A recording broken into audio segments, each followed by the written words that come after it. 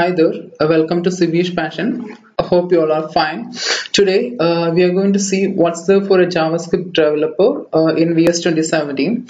As you all know, VS 2017 has landed in the market just few weeks ago.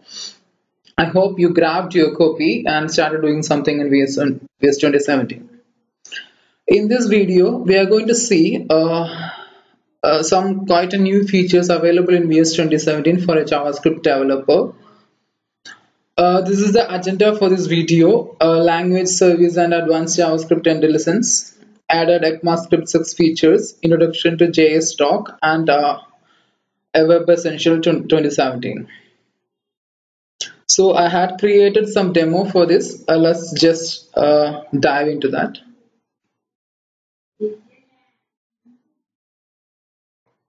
This is just a sample ASP.NET core application. If you have already created a ASP.NET core application, you may be familiar with the folder structures shown here. Here I have www.root, and as we are going to discuss about JavaScript features, I'm just directly dive into the JS folder, and this is my site.js. As you can see, I have just created a class and a document.ready function. In the library, we have already have the instance of jQuery. So the moment when you type $,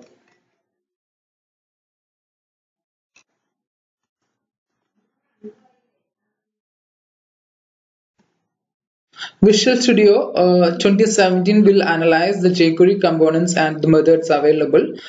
So when you type $.ajax, it's giving you the completion box like Ajax, Ajax prefiller, and so on.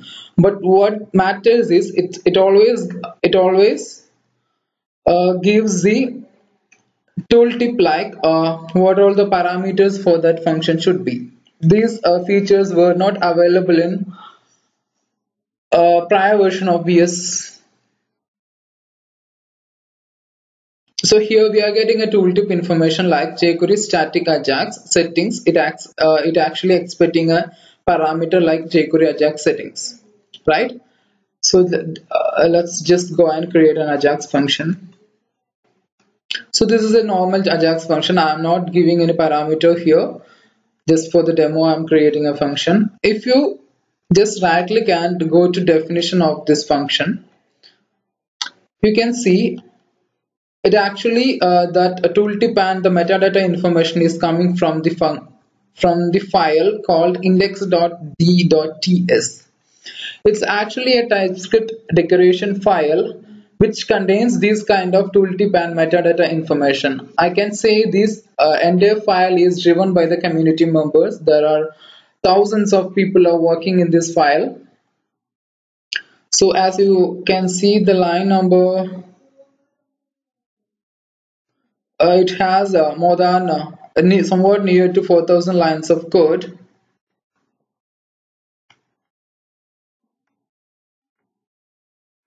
So here we have Ajax metadata information here, and if you really see this file is not included in your project. Anywhere you can't find this file in your project. So actually where it is saved is just right click and open containing folder. It actually saved in app data local. So my VS 2017 team doesn't want pollute your project by including these kind of metadata files, that is decoration files, which may be somewhat huge in size. So we don't need to manually worry about this metadata information file, that is decoration file. VS 2017 team has already placed this in a secure location like app data. If you delete that file from the app data, and you will not be able to see these metadata informations and all. So now I'm just going to close. So these tooltip informations are coming from that decoration file. and you can always go for the get JSON. You will get the information for that method too. All the informations are coming from this from that decoration file. Okay.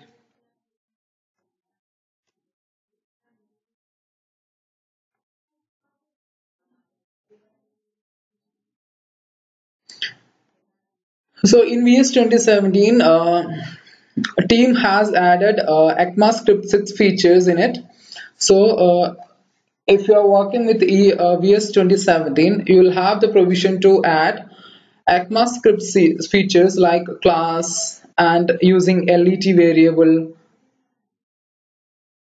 Those features are always available in VS 2017. As you can see, here I have just created a class, and this is my constructor. This is my method, right? So I'll go and run this application for you. Just a minute.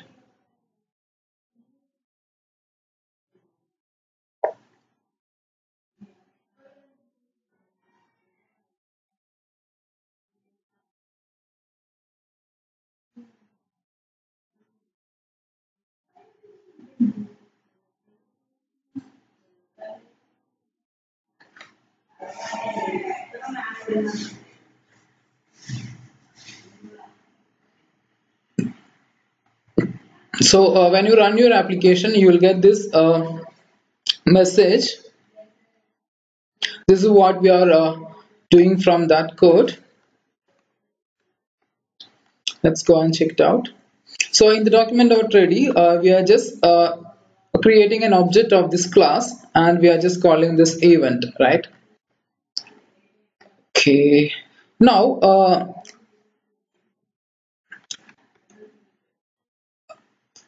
few years back, documenting a JavaScript functions were quite not easy, because we were using VS Doc for this kind of documentation. But most of the developer will not be able to do that, as they thought it's not that needed, because they didn't have much provision for that. But with the help of VS 2017, we can easily create our documentation for JavaScript functions and classes. In the in VS 2017, VS Doc has been replaced with the JS Doc. I'm just going to this class and creating a JS doc for this constructor. By pressing the slash and double star, you will see a JS doc has been created for this constructor. So for this class, I can just say my class constructor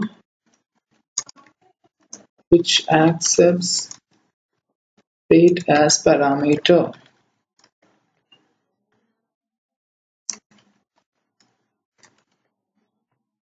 Okay. The moment you save this JS doc, and when you go and try to create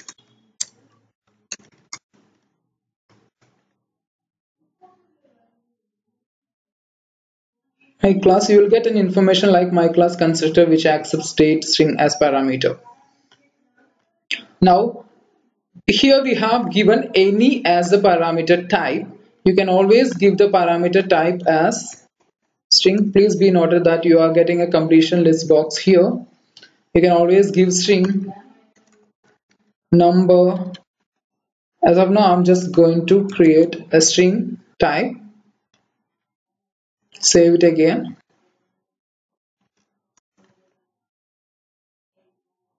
Now dt today is string. This kind of information we can always provide with the help of JS doc in VS 2017. So documenting a JavaScript function is never been easy than this, right? Okay.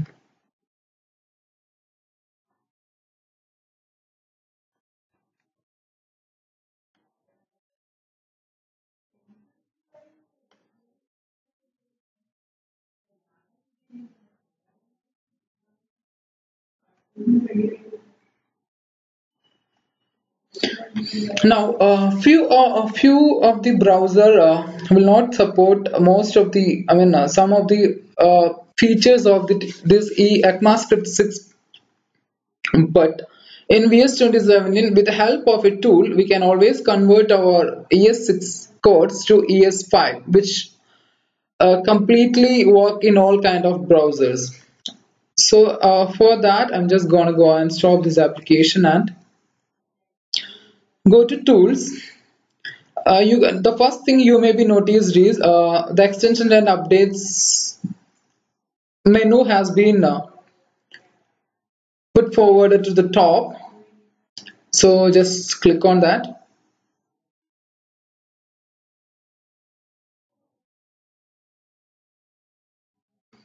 Go to online, type Web Essential. You'll get it. Just click and install that. In my machine, I have already installed it.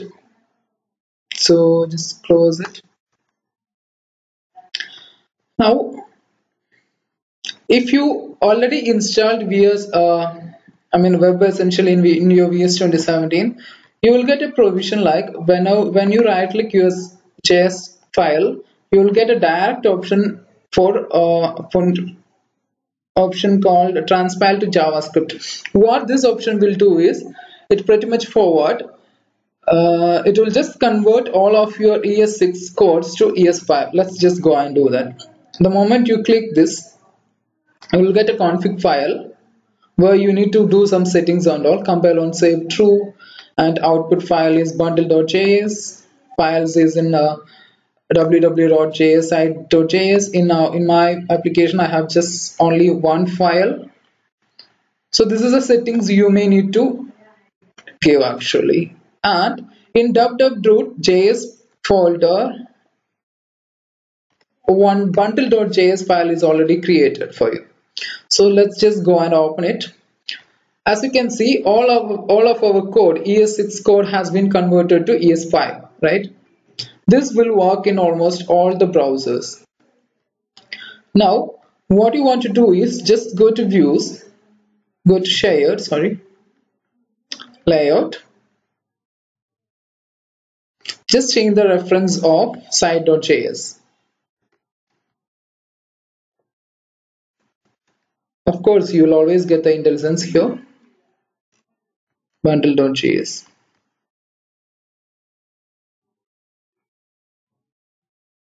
Now,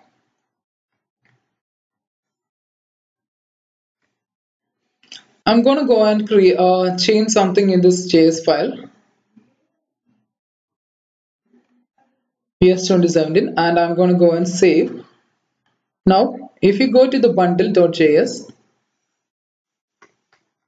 it has been changed to what are the things I have changed, right?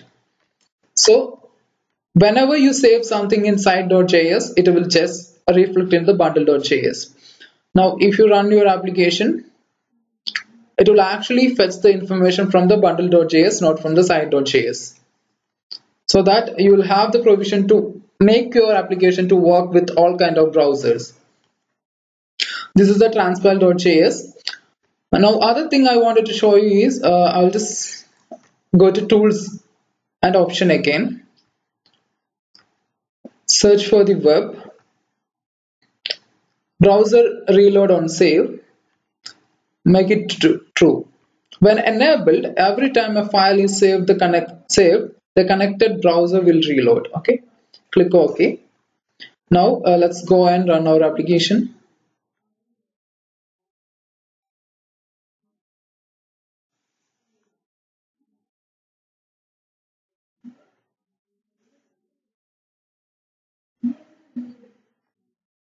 We got an output like this, and I'm gonna go and change something again.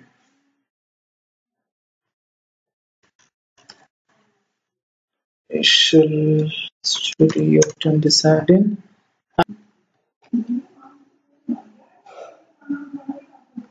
To work with this feature, you may need to change your site.js file again, as when running this file is not actually The changes what we are doing in sign.js is not reflecting in bundle.js when it is in running position. So as of now, I have just changed it to change the reference of site.js in layout.cshtml. Now I'm gonna go and run our application again.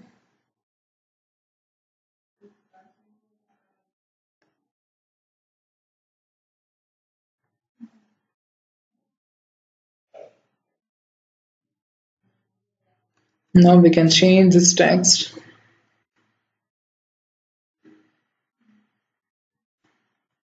Webinar about Visual Studio 2017. I'm gonna go and click save. It changed, right?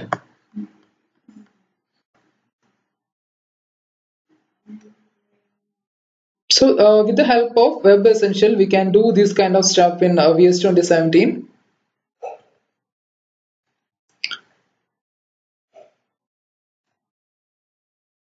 I hope you liked this video. You found it informational. I think so. Please do subscribe if you can. Thank you so much for watching.